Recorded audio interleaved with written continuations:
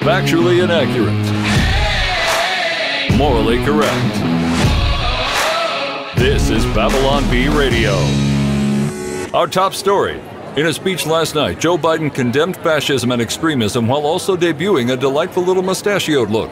Reporters oohed and awed over his fashionable new facial hair look as the president ranted about people he disagrees with needing to be condemned as terrorists in order to fight fascism. Entertainment Tonight had a reporter on the red carpet. It's a good look for him. I know they say don't wear that kind of mustache before Labor Day, but I really think he pulls that off. It's kind of a classic look. Vaguely European. Perhaps 1930s, 40s Germanic maybe. Really inspired. The one who owns the youth gains the future, shouted Biden, pounding on his towering lectern as he stood before giant banners lit up in blood red. To conquer a nation, you must first disarm its citizens, he screamed while holding his arm at a 45-degree angle to the sky. Finally, he concluded his speech by defending democracy and condemning fascism with the powerful line, "We must employ the final solution to exterminate those vermin who would oppose our glorious Third Republic." Foothill Unified School District has expelled a student after she hatefully held up a mirror to her teacher, Mixed Jen Littleton, reflecting Littleton's deranged rant on gender identity, pronouns, and sex changes. By merely holding up a mirror to Mixed Littleton's insane views, Claire Whitman was targeting her for harassment and endangering her life, said the district superintendent. Can you imagine if someone saw that? Little monster needs to be stopped. The kid, I mean. According to sources, Littleton saw herself giving an absolutely insane speech where she told the class of second graders that they might be the wrong gender and that they should consider mutilating their bodies to be happier in life. She was horrified as she saw herself shouting about how much she hated Trump, America, and cisgendered people. And she was especially shocked when she saw herself leading the class in a pledge of allegiance to the pride flag. I saw the insanity that I was spouting, and I realized that this student amplifying my views was the real hateful bigot. How dare this little girl reflect my own maniacal babblings back to me? The student has been banned from Twitter, Facebook, Fortnite, and popular knitting site Ravelry.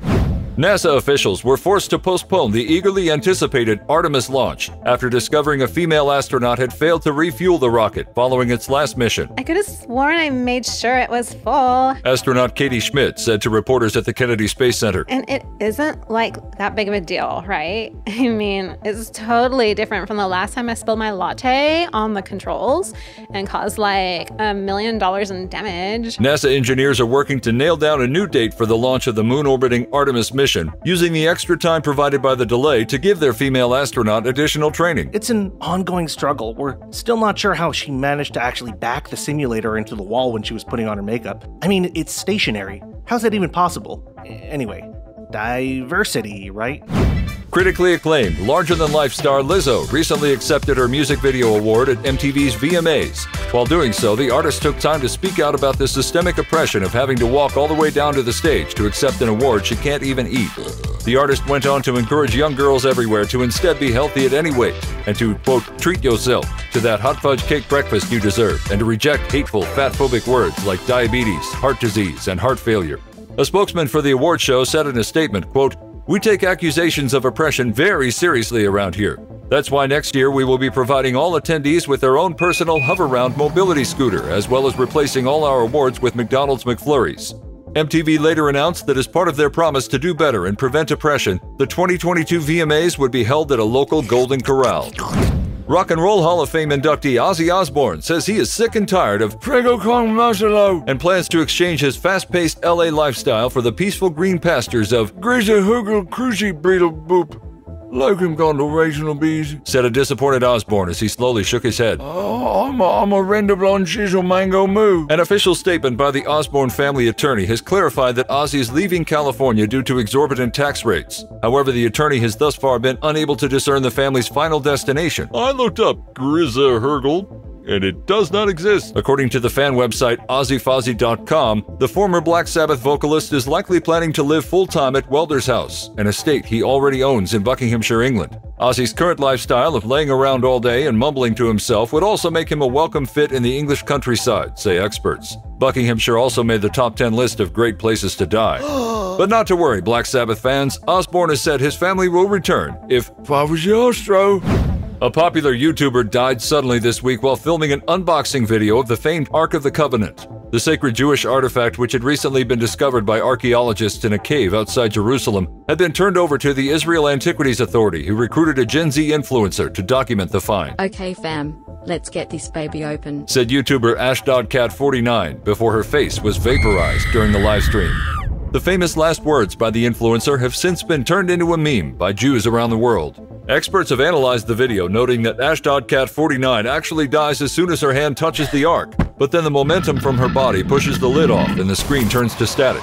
The video lasts 3 minutes and 49 seconds and features the sound of wailing and gnashing of teeth as it sounds like the soul of the woman is ripped out of her body and thrust into the eternal torment shortly after her brains appear to explode out of her eye sockets.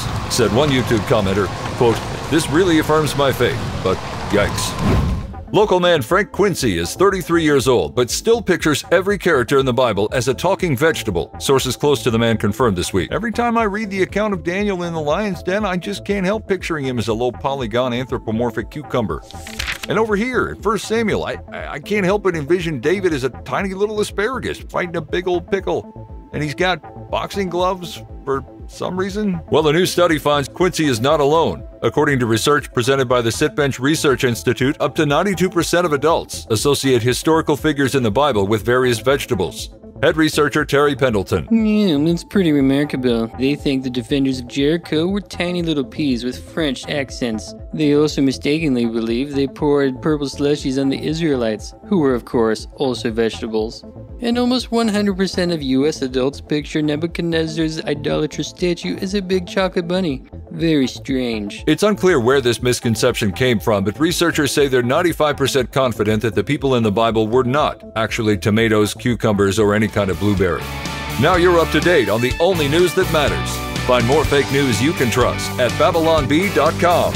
Until next time, this is Austin Robertson, the voice of the Babylon Bee. So long.